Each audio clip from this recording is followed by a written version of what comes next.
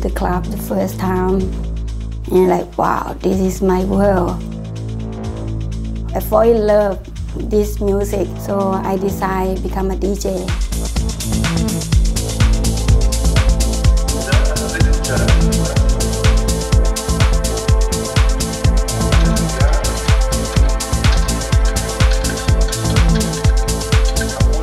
Techno is about feeling.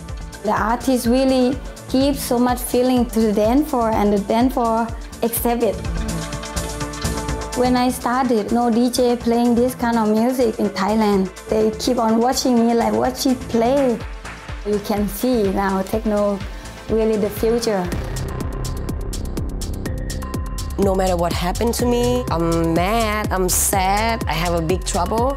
When I get on the stage, I forgot everything. Where I grew up is a little bit far from the city. My day life, live with my grandparents to just hang out in the rice field. 7 o'clock, people just close the door and go to bed.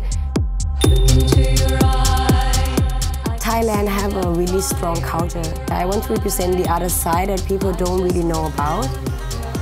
The way that I can represent is from my music. There are so many talented female DJ in Thailand. We're trying really hard to support each other to get success. Working with like big labels, you don't really get to like be yourself 100%. I started X809 with a friend. It's more like an alter ego for me, a place where I can be anything I want and just to express myself. Today, local artists, local promoters are supporting each other more and more. We're building like a really warm community, like one happy family. Music scene in Thailand is getting bigger and bigger. There are so many people out there who want to support a good artist, no matter you female or male.